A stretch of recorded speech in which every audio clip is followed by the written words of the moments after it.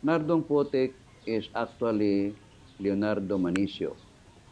The NBI came into the picture about Nardong Putik when in 1970, during an operation of our narcotics agents in Cavite, two of our agents were killed by the group being led by Nardong Putik.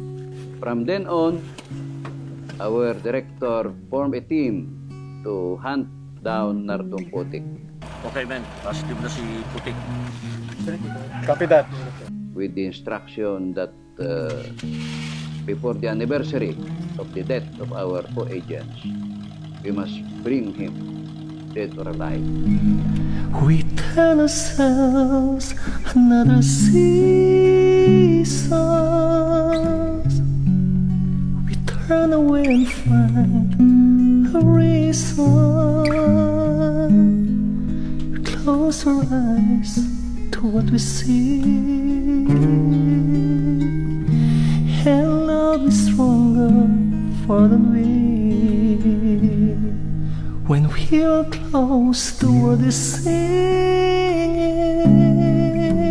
and when we touch, the moonlight is ringing, and there's no way to disagree, and love is stronger for than we.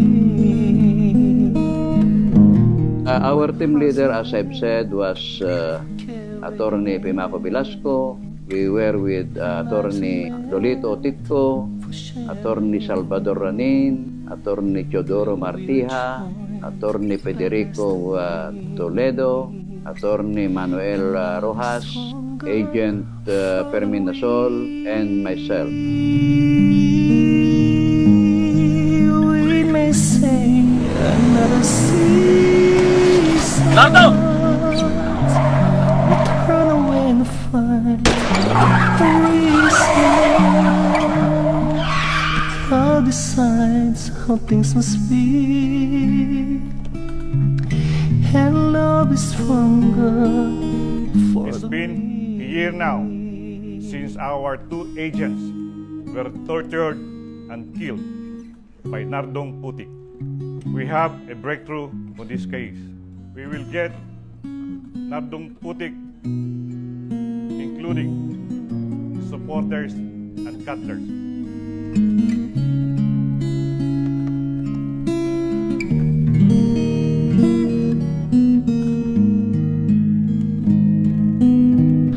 When hearts are meant for caring, sharing, then we are joined by destiny, and love is stronger far than we.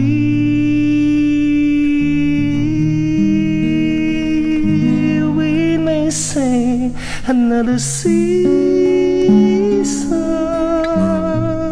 we say goodbye and find a reason, but love decides how things must be, and love is stronger for than we.